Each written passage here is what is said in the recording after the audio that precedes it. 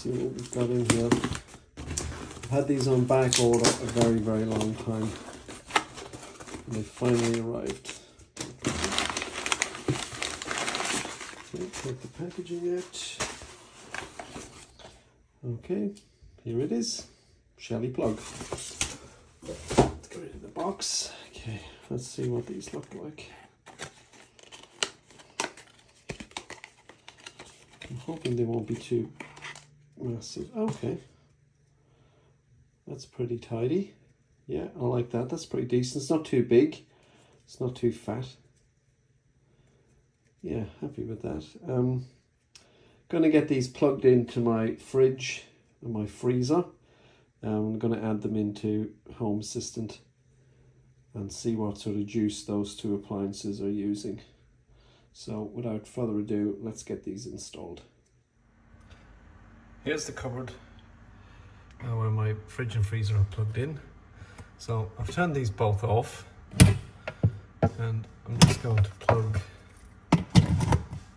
two of the Shelly plugs in.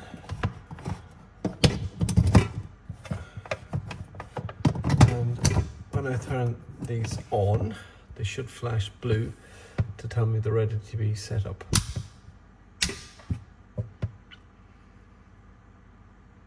Okay, they're both flashing blue. So what I'll do now is I'll jump into the Shelly app to configure these. You do have the option, I think, of using, like they generate a local Wi-Fi network, or a local access point, I should say. And you can connect to that access point and configure them through a web page.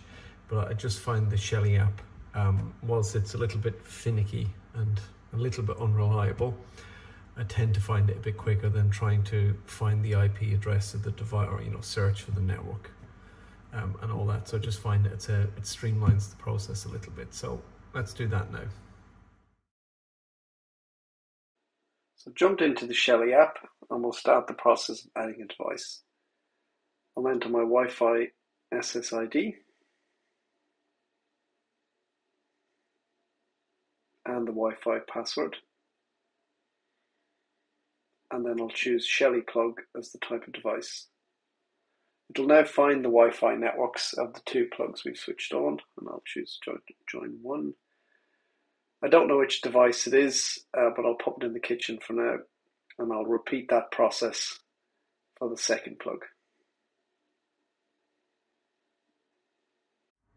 Alright, so both plugs have been added to the Shelly app. It's basically connected to the Wi-Fi.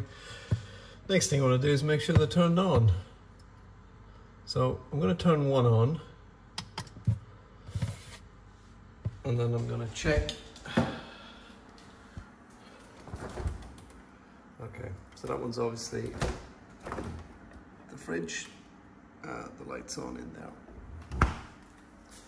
So I'll go into the app now and just rename the device so I know which is which, and then I'll turn the other one on. So back in the app, we can see one of the plugs is switched on, so that's going to be the fridge. So we'll jump into edit, and we'll give that one the fridge name. We'll save that, and then by a process of elimination, the other one is the freezer.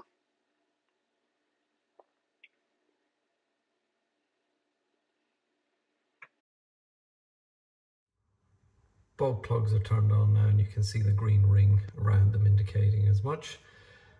Next step is to set them up so that when the power comes on, the plug will be turned on. And I'm doing that because this is for the fridge and freezer. So if there's a power cut, I want to make sure that when the power is restored, both of these plugs will turn back on immediately, even if they've got no Wi-Fi connection. Because obviously having the fridge and freezer off is bad. So I'll do that now. So first step is to change the input and output settings so that when the Shelly plug itself is powered up, it'll turn on. And we do that there with the relay power on default. Then we want to disconnect the plug from the Shelly cloud. So we get to that under the cloud setting and we turn that off. So with my plugs installed, it's now time to hop over to Home Assistant. We're going to go to Settings, Devices and Services, and we'll add a new integration. Search for Shelly, and we'll see that it's already found both of the plugs on the network. So we'll go ahead and add both of those plugs in. We'll just put them in the kitchen.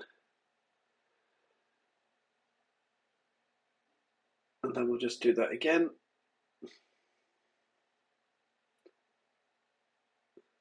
Now we'll put that one in the kitchen too.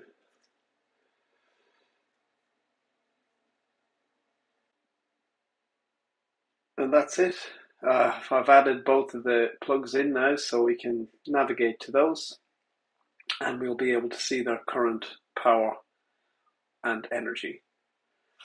So that's it. I hope you've found this useful.